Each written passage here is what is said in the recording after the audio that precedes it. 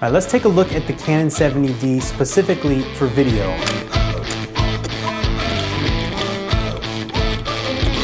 The 70D is an awesome upgrade from my current camera, which is the Canon 60D, and I've had previous crop sensor cameras in the Canon line, such as the T2i. This is kind of a blend of the 60D and the T5i. So just to talk about the autofocus, because I think that is the major function of the 70D or upgrade to the 70D. I think if you're looking to upgrade from, say, the 60D, in my case, would I upgrade? Maybe. If you need that continuous autofocus, then this is going to be the camera for you.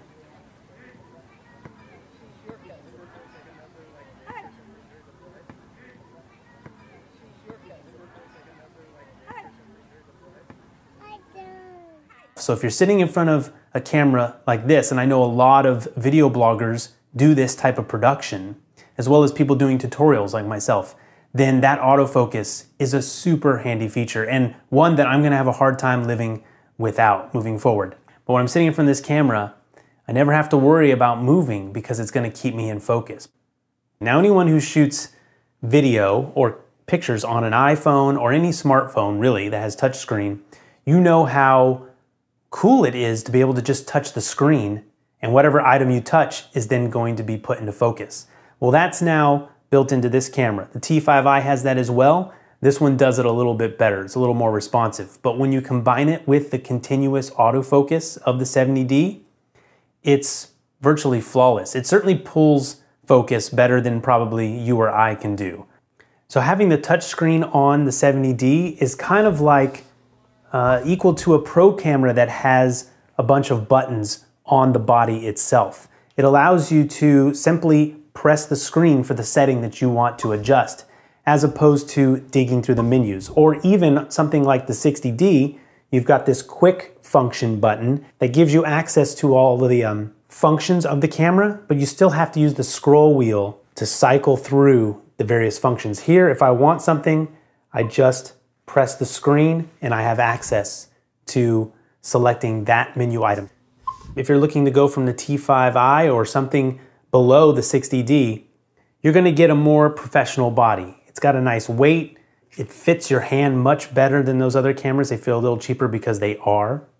The build quality feels nice, even though it's still plastic. It's pretty nice. And you're gonna get things like the LCD screen on top. I really like being able to look down there really quick and see the settings, as well as some physical buttons, like I mentioned, on the camera for ISO adjustments and autofocus adjustments. You can quickly access those through buttons. Now, other features that make this better than something like a T5i would be the professional battery that it has. The LPE6 in here is better than the consumer battery. It lasts longer, as well as it's easy to get to the battery compartment. You have 1/3 ISO selections. Now, all these last two, they're both on the 60D as well, so the 60D is an excellent choice of a camera still. But you can select more options for ISO, which for me is important, because on the T2i, it makes these big jumps, and sometimes I want something in between, and the 70D, as well as the 60D, gives you that. A Kelvin color adjustments, meaning I can select whatever color temperature I want, which is very important because with these cameras, they still have a high degree of compression, and it really helps to get it as close to accurate, as close to perfect in the camera before you bring it into the edit, because you still don't have a ton of room to push the image around in terms of using color correction and color grading. You want to get it as close as possible in camera. That'll give you the best looking image. In addition to the buttons on top, you're also going to get a scroll wheel. So two different ways to, this adjusts your aperture, and the one on top adjusts your shutter. Whereas on older cameras like the T2i, you're gonna have to hit a button, hold it down, and then adjust with the same dial. So for me, that's a big advantage. Although I will say, one complaint here, on the 70D, they've made this wheel smaller.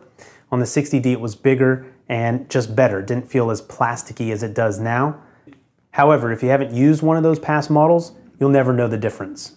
A really cool upgrade that I enjoy from the 60D is white balance shift. And what that lets you do is dial in your color temperature, but sometimes you can't always quite get it right. So for instance, using compact fluorescent bulbs may have a slight greenish cast to them.